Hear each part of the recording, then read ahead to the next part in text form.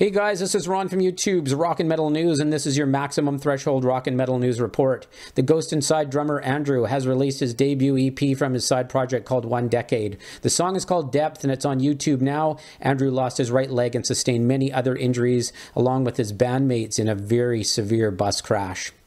And Threat Signal have announced a tour with Sirenia, and they're going to tour North America in the spring with Valinor Excelsior, Graveshadow, Niviane and Dire Peril. So check out the band's official websites for tour dates. And the band Sacred Leather, featuring members of Skeleton Witch, have released a music video for their new single called Power Thrust. It's on YouTube now. The album is out on February 23rd. Their new album is titled Ultimate Force.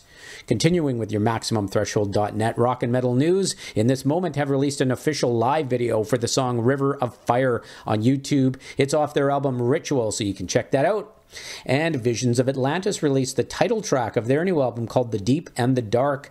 You can check that out at bravewords.com, and their album is set for release soon, so check that out. And a lyric video is now out on YouTube from the band Schenker Fest. This band contains Michael Schenker, of course, and many musicians from his previous albums, and all of the singers that sang on his previous albums. So it's pretty cool. A lot of mixture on this one. The new song is called Heart and Soul, the opening track off the album titled Resurrection. So pretty cool. That album is out on March the 2nd. This is Ron from YouTube's Rock and Metal News. Thanks for tuning in.